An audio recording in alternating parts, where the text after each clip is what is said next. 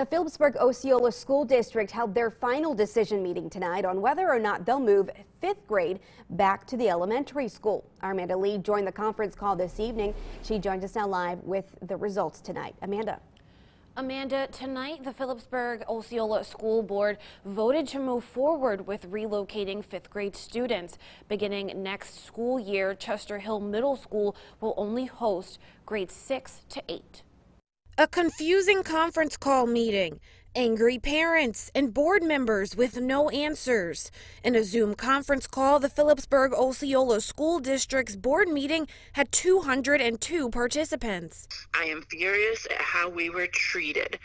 I took an hour and a half of my life and it was tossed aside, and we were all treated as if our opinions and our suggestions and our ideas didn't matter in the least. 6 out of 9 board members voted to move forward with the decision. Sue McGee did not want to be recorded, but tells me she voted for it because she felt that it was right. Linda Bush, another board member who advocated against the decision, says due to the circumstances of not being able to have a physical meeting, that they should discuss this at a later time. I was pleased that we finally are getting a response from the public, and that many people came to the meeting, and that tells me that there's a lot more people that are against this move than there isn't. But as of now, Osceola Mills and Philipsburg Elementary will house kindergarten through 5th grade,